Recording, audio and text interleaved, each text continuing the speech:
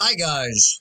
It is a lovely but a little bit rainy evening here in the collapse of global industrial civilization here.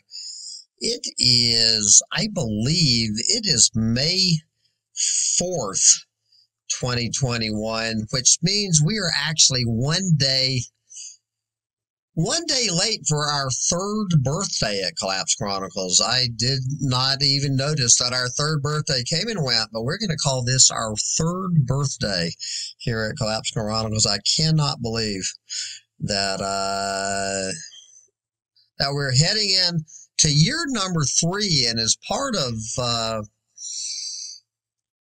our third year, I am going to have a few changes around this channel, some of which will be being announced over the past few days. But right now, what I want to do is welcome to the show my buddy Ben Roberts. We're going to go all the way down to Australia to welcome Ben Roberts. Come on and say hello right now, Ben. G'day, Sam. G'day, viewers. Okay, so I know all of you are aching to hear who is this young man. So I know you have been waiting for the first Collapse Chronicle interview of 2021, and I am presenting this young man, Ben Roberts, and this is pretty much all I know about this young man, folks. Okay, so. You know, when my last secondhand man, Jay, after 2 years of selfless service to this channel, went on to the next chapter of his life, and I no longer had a secondhand man to do all the heavy lifting while I had all the fun on Collapse Chronicles. It was Ben who I put out a call. Does anybody want to be the producer of Collapse Chronicles? And out of a planet of 8 billion people, one person came to the forefront. So originally the plan was that Ben was going to take over Jay's old job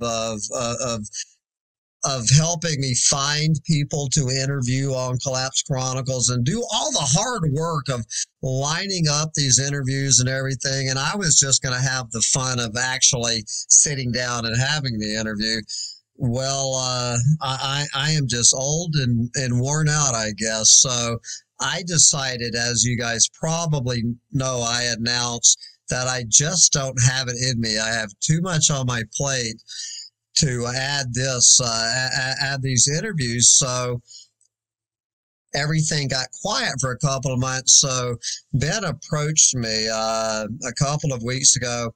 Well, how about this idea, Sam? That if you don't want to do these interviews, why don't I just do the interviews? And I thought that was a great idea. So I am handing over the Collapse Chronicles interviews to this young man who I believe is 26 years old. 27.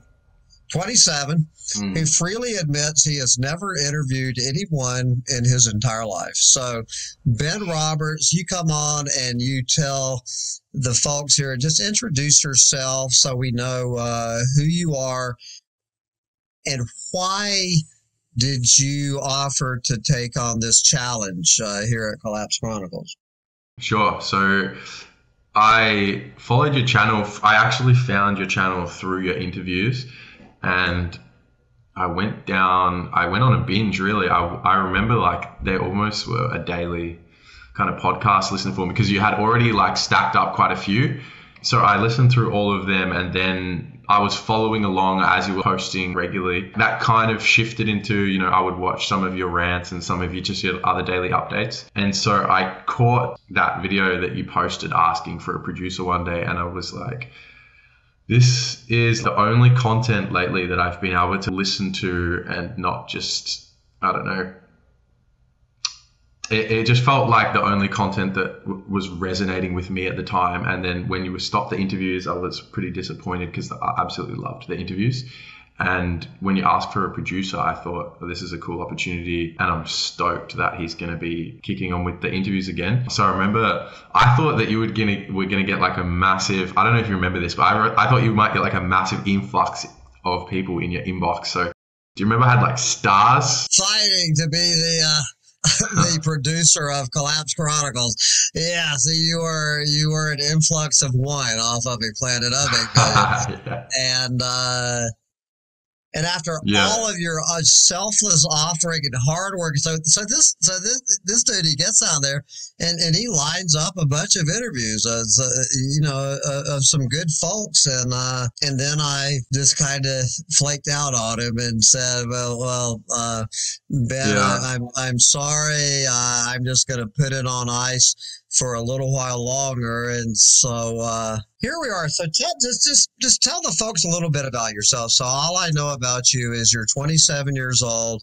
You live in Australia, and you're obviously some level of a doomer. So yeah, I don't call myself a doomer per se. I was going to say, so I'll give a little bit more context if that's all right, because when I was going to come on and do the producer role, we filmed a similar interview, and I've completely lost my train of thought.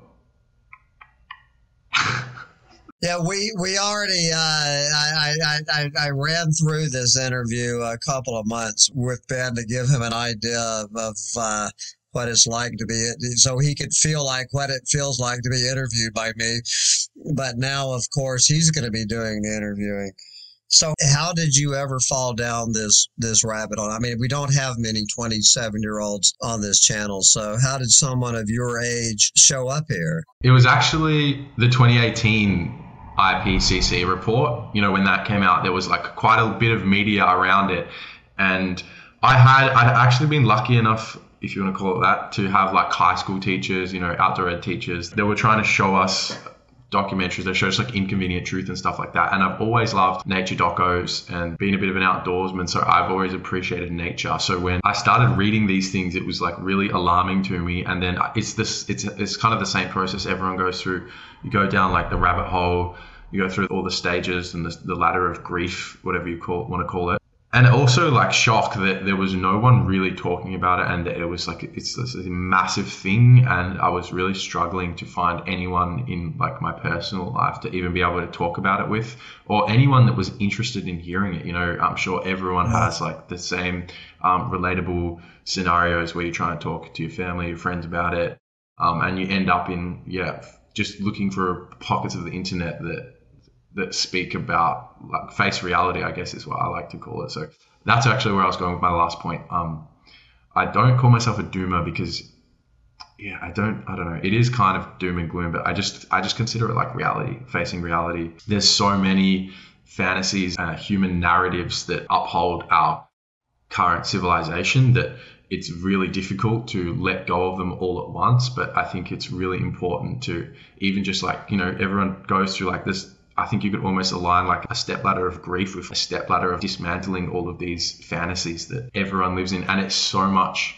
nicer to live in. I guess like when you remove all of those fantasies, it does feel a bit doomish.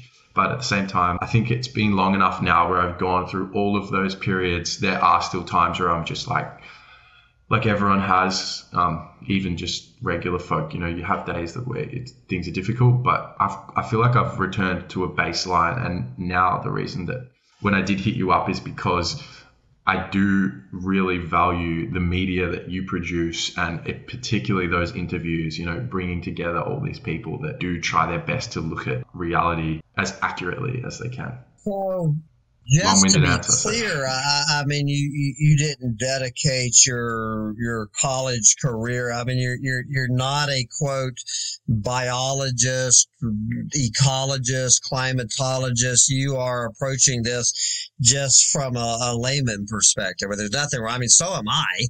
But is that where you're coming from? Is just as a layman? I think there's a strength behind that because I haven't specialized in any particular field. It's just been like a very broad understanding. So I think that when there are scientists that are perceived to have flaws or holes in their hypothesis. It's because they've just focused so narrowly on one thing. Yeah. So I don't have any scientific background. I have gone through uni, have a degree, but it's not related to the environment or nature of science in any way. Well, as I say, I don't consider this a bad thing, and I actually consider it a good thing to have you're not so tied into one aspect of the collapse rabbit hole that you, as you were just referring to, that you are that you don't see what is the old forest in the trees analogy, that you can't see the forest for the trees. You're so busy looking at your one tree, and so I think it's very good to bring a more balanced, open-ended approach to this discussion, so you don't get so bogged down. But obviously, this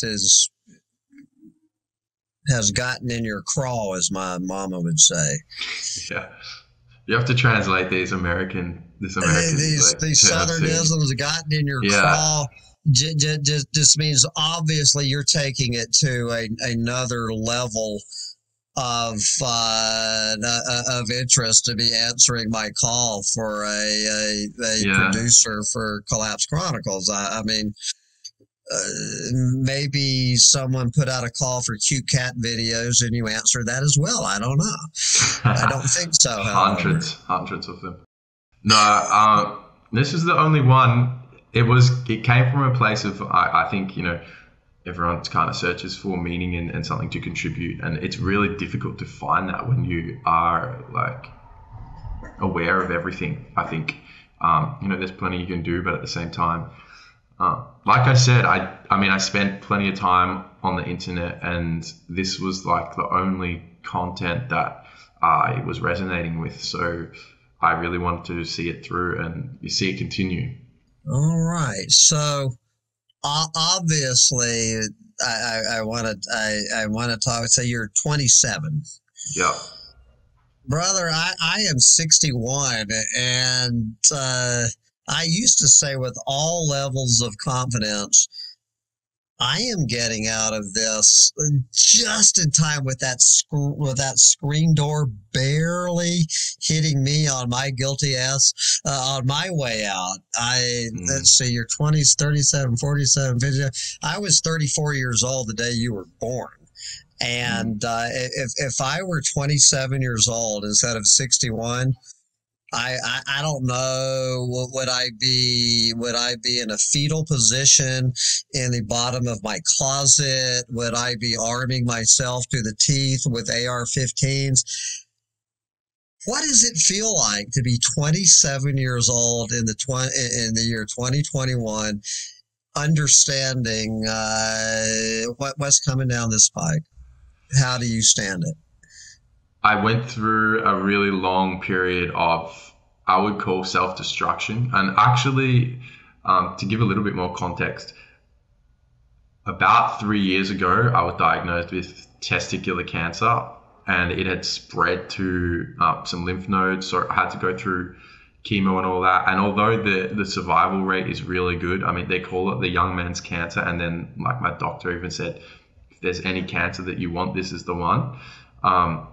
It does have a good survival rate, but because of that, I feel like I did contemplate, my own mortality. I was really faced with the end of my own life. So I went through all these phases, and there was a while where I attributed that to maybe this is why, like, I can accept all of this information and face it. There's so many people that they're aware of aspects, or they're aware of climate change, and especially people closer to my age and even younger, they're not so deluded, but at the same time, they still have different forms of denialisms, whether that be all the renewable energy sector that's going to replace everything. But then when I was really deep down this rabbit hole, there was a very long period where I was heavily grieving, heavily depressed, unmotivated. You try and eject from the system, and you try and make individual change. You go to climate marches, you do all that stuff, but it was just completely destructive. And then at the same time, I'm at the stage now where I look at the human organism like a superorganism, and myself like a cell within that. What kind of change can a cell make to this massive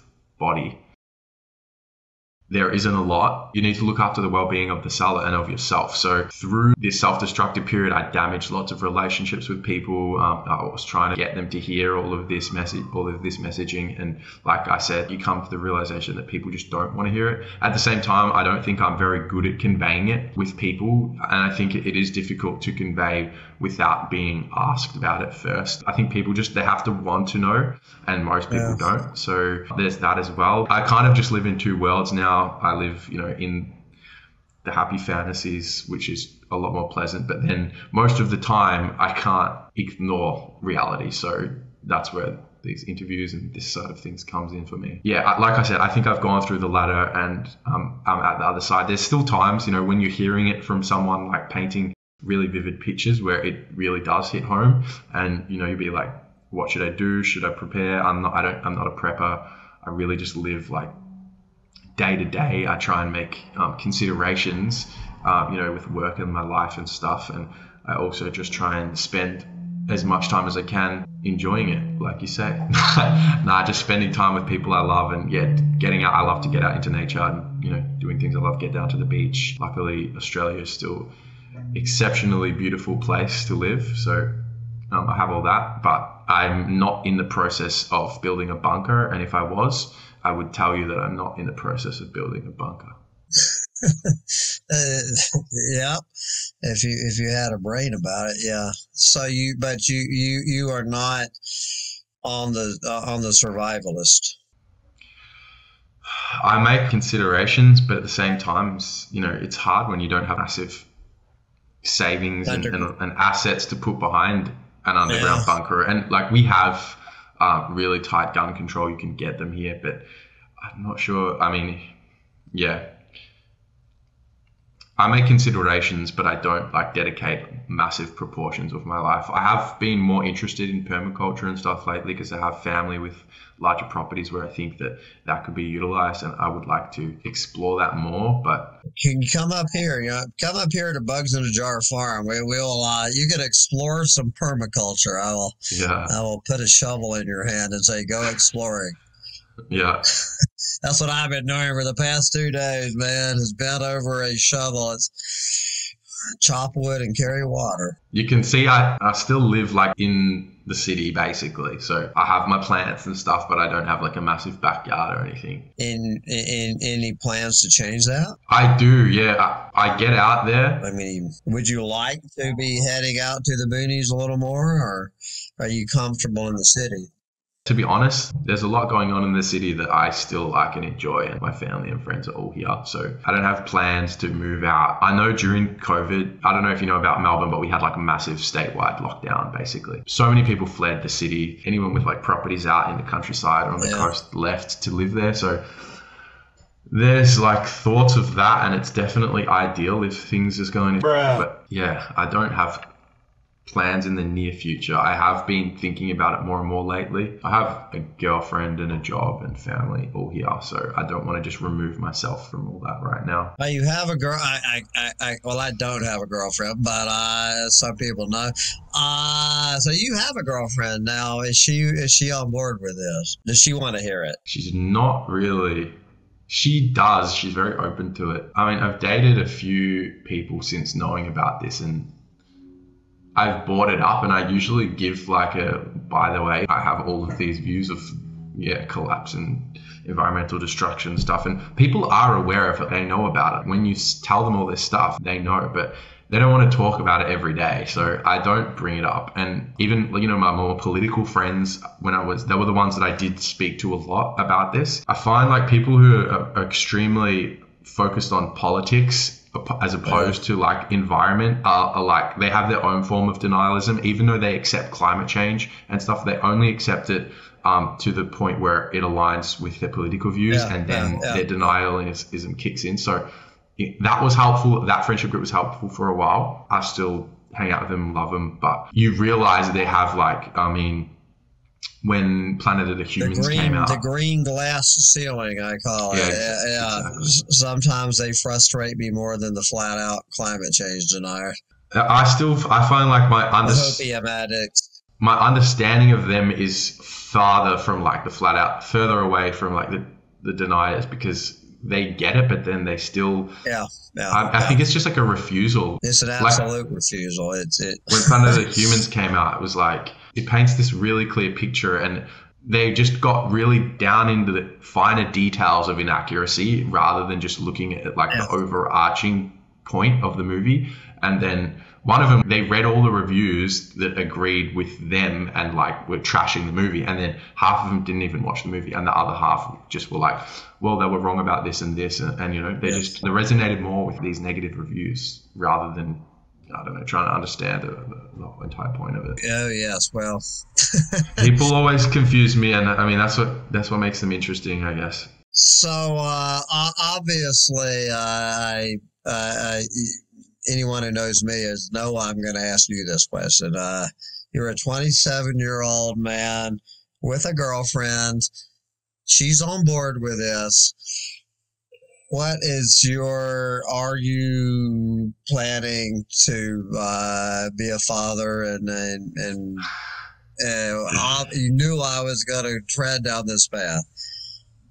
I think I mentioned the original interview that we did, and I don't know if you remember my answer in that. Well, let's hear it on the official interview. Do you hope to have children or not? No, not at this stage. But I just got to say I have to cut to that because it's one of my favorite clips. Because I told you, I think I told you I had. What was your off-the-cuff answer the first time we spoke? I told you that I had six kids, and you just stared into the camera. I broke too soon, and like I told you I was joking, but I really wish I had held it a little bit longer.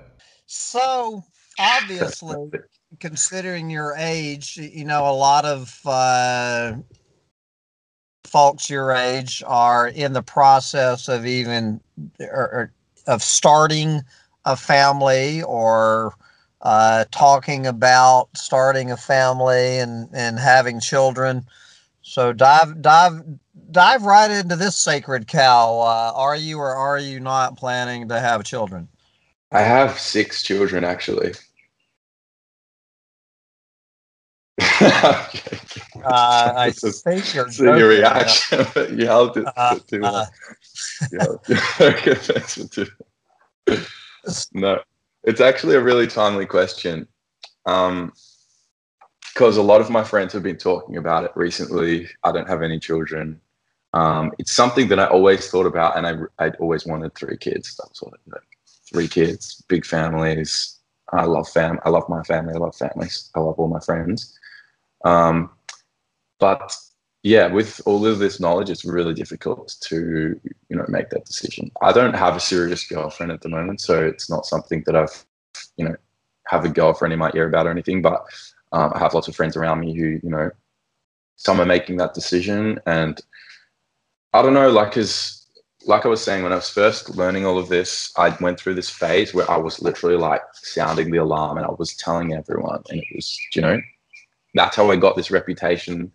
I did definitely get a reputation of being like, don't bring that up around Ben. He's going to, start. So that is kind of why I guess I don't call myself a doomer now, just because it's like, I did go pretty heavy on it, just trying to like tell my friends about it. I'm not really good at presenting people with information, I guess, that they don't want to know. I'm not very good at like lightly, some people have a really good like lightning bringing up this sort of content, but me, I'm just like, here is what I know, and like I want to tell you about it. And went through that phase. So lots of my friends and all my close friends, they really they know my stance on things, and they mention it. And like one of my mates, his girlfriend has been talking about it with him, and we kind of like had the typical conversation like as anyone would have that had no knowledge of the situation. And then at the end, he kind of was like, but, I don't know if it is the best idea to like be thinking about this right now, or if it's even a good idea anymore. Another documentary that definitely helped out with that was the David Attenborough one. I know that I don't think you liked the end of it, right? It had the hopium in there, but that stuff is like so mixed bag. Yeah. So there's that, and I think that they are aware, but it's about compartmentalizing. And I can't remember if it was on your interview or another interview that he did, but is it Sid Smith? Yeah. He was like, he was saying that he thinks it's part of a full life and everything, and I definitely agree with that. But at the same time, if I brought a child into this world, and then I can't imagine what they would have to go through, like having to go through what I've gone through. There's no way they could avoid it, I don't think.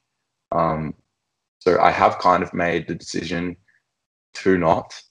I guess there is potentially factors that might change it, but at the same time, like I said, I went through chemo, and so I don't know even if I'm fertile anymore. I haven't had that checked out. See your reaction. I remember when I was interviewing Rhett Butler from Manga Bay, who is one of my all-time heroes, who knows more than any human being on this planet how screwed we are. When he told me, and when I was interviewing him, that he had a 6-week-old child, and I was literally struck speechless for like 20 seconds. I don't know what the look on my face. But fortunately, on the interviews, you didn't see my face. It was like I could only imagine when Rhett Butler from MangaBay.com, who has spent the last 20 years of his life cataloging week after week how this planet is collapsing, at age 42, decided to become a father. I just, at that point, I was like, oh my God, what are we going to do? Yeah. Rhett Butler is having kids. So right now, is your decision not to have children, if you had not gone down this rabbit hole, is your decision at this point in your life not to have kids, is it because of the information that you have learned about the situation? Is that the leading reason? Certainly. I used to want 3 kids. I think like little party family, big tribe, but yeah, at this stage, it's purely influenced by this. Yeah, to have none. Have you ever had the conversation with your girlfriend, or the relationship really isn't gotten to that point yet? It's pretty fresh. It's not like okay. We won't go any further. Well, and I would say she's on board, and like she knows my views and stuff, but by no means have we had like really in-depth conversations about it. Has she ever listened to me? Mm-mm. Has she ever listened to a Collapse Chronicles? No. Never heard of me. I don't know if she watched Seaspiracy. You got her to watch that? Did she make it to the end? No, it didn't. That was pretty depressing. Yes, it certainly was. Do you eat seafood? No, not really. I never really ate a lot of seafood. My mum ate a lot, actually. She used to eat like salmon and broccoli almost every night. And she just recently got mercury poisoning. She really did? Yeah. She ate it. You're not joking? No, not joking. She went on like a health kick many years ago. And that was like, I think that was what she determined was like pretty much the healthiest thing she could eat. So she ate it so often. And she would eat tuna and salad for lunch. So yeah, she did. She got mercury poisoning. But she's been treated for it. But yeah. Good Lord. And they figured it was from how much seafood you ate? Yeah. Good Lord. Wow. So anyway, what do you hope your decision to want to do these interviews? I mean, obviously this is going to be taking a big hunk of your time and planning, and you're probably going to have some performance anxiety, as they would say.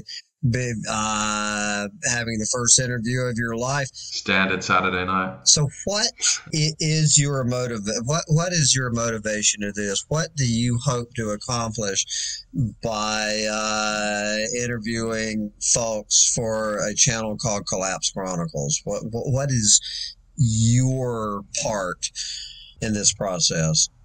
I think it's just refreshing to get this sort of information directly from, I want to say, experts. I mean, they're probably not all experts per se, but people that seem to have like their thumb on the pulse of things, rather than regurgitated through the mainstream media cycle, or like I mean, Seaspiracy was good, but it's like that's just a one-off movie. So everyone likes to keep up with current affairs and the news. It's all like, even when it's dire and even when things are horrific, you want to know the truth. I think most people, most people tell themselves that they want to know the truth, but they want, there's that funny comic of like, what's it called? It's like comfortable lies, and then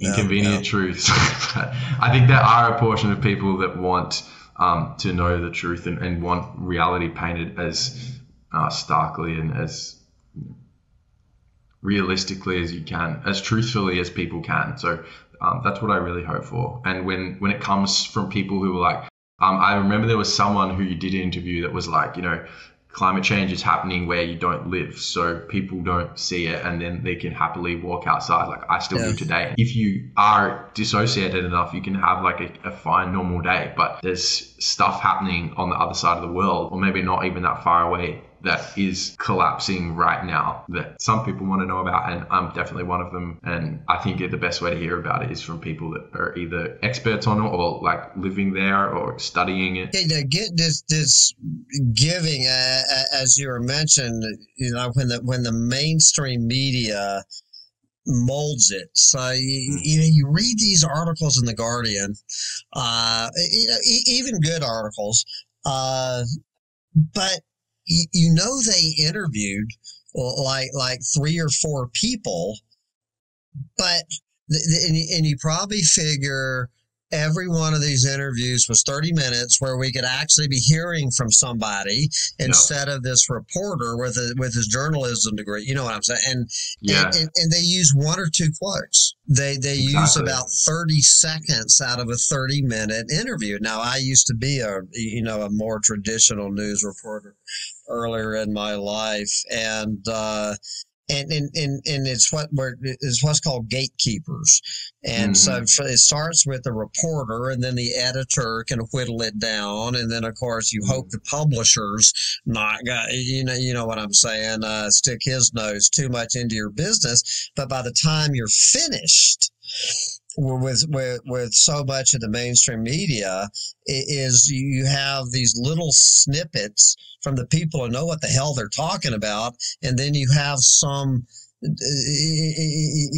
some guy trying to explain what they're saying. And what I enjoy about these interviews and on other channels is let the people who spend their lives, having a run with it.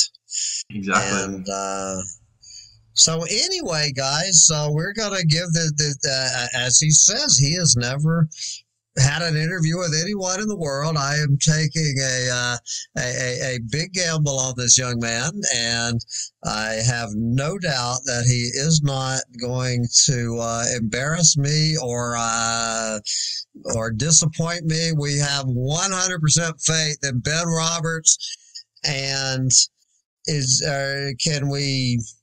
I learned the hard way not to talk about it was amazing how many it took me a while to shut up about when I would, when I lined up somebody for an interview and I would run my mouth, and then I would go on one of my fellow channels in the Doomosphere with some of my close friends, and they would be sitting there interviewing the person that I just ran my mouth.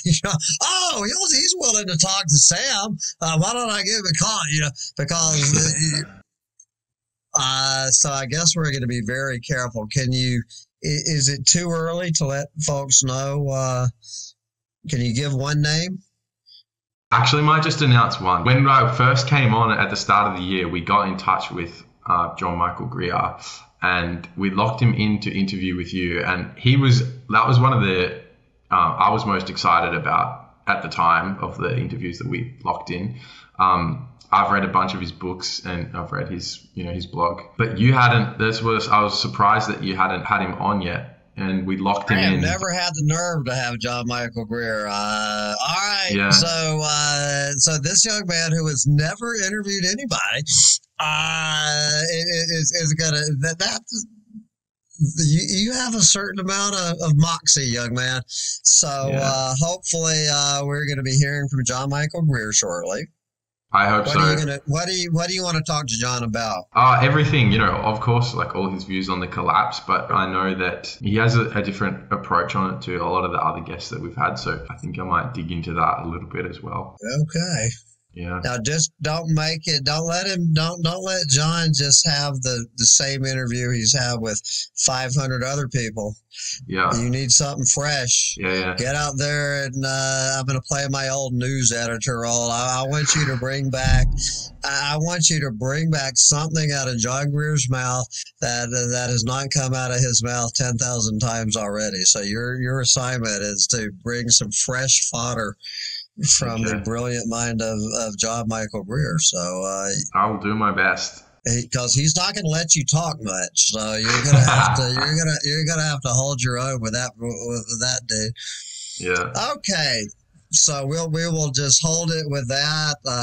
But Peter Raven, just tell us a little bit more about Peter. He's a good guy.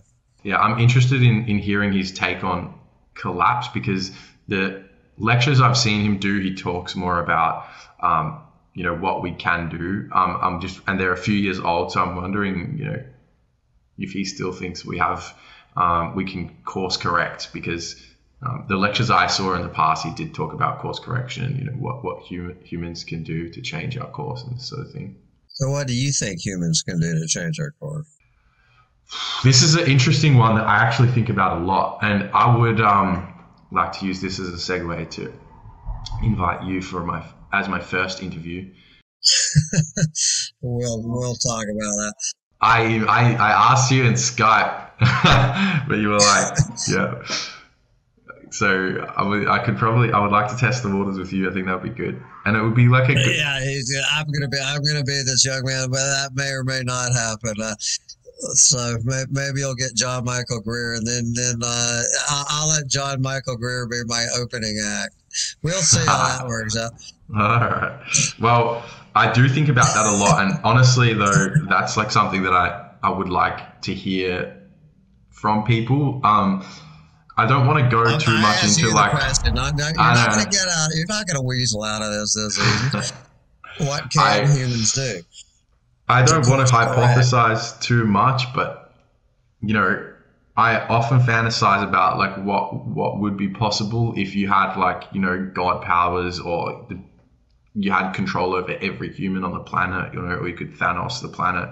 But at this stage, if I'm realistic, I don't know. If I be really honest and realistic, I think what will happen will be really bad, because I don't think that there's anything that's going to happen from like the mainstream populace. Like I can't even imagine this. I've heard people say like that when things are going wrong, people double down more on their fantasies and more like they disconnect further from reality. So there's that with the mainstream, but then on the other aspect, like I worry about what the powers that be and what like the elites, because the only thing that I see happening, and they don't even really hide it anymore, is them solidifying power, widening the gap between us and them.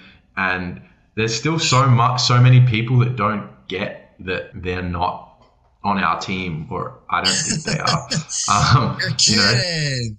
You know those 650 crazy billionaires who have made $1.6 trillion in the U.S. in the past year, while 43 million Americans are getting ready to be homeless. So we got 650 people splitting the $1.6 trillion. Anyway, that's a whole nother rant for another day. Well, to answer your question, I worry about what they will do, and they have a lot of power, and I wouldn't put violence past them.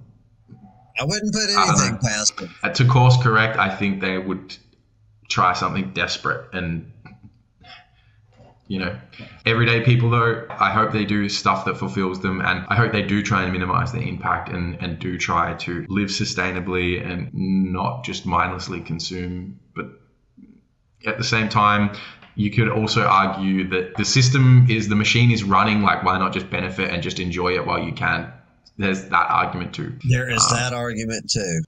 So I don't know. I honestly switch between both tracks at times. Like, it's a tough one. Okay, and with that, guys, we're going to wish Ben well on his new quest, and I want to be able to come back in 10 years and say, take all the credit. When he is the most famous Doomosphere interviewer, I'm going to say I taught that young man everything he knows about interviewing Doomers. Okay, I'm going to take all the credit for your future success. And so when you're 61 years old, brother, if there's still a planet, I would love to hear what you have to say when you're my age, but I will be long dead by then, and so you'll have to tell it to people, the other 61-year-olds. We might have your head in a jar, Sam. I might be speaking to your head in a jar. We got the bugs in the jar up here in New York. All right, guys. So let's all wish. They'll rename it Sam in a Jar. Let's all wish Brother Ben here success and show this man some love. And I'm not at all sure there's going to be an interview with Sam Mitchell on here or not, but we will see. Come on, Sam. The people want it. Yeah. Give the people what they want. Okay, we'll ease me in. You could ease me in. You could say I was his first interview. I would rather say I taught this young man everything he knows about interviewing people, how screwed we are. Anyway, guys, so let's all give this man a big hand, and we're rooting for you, young man.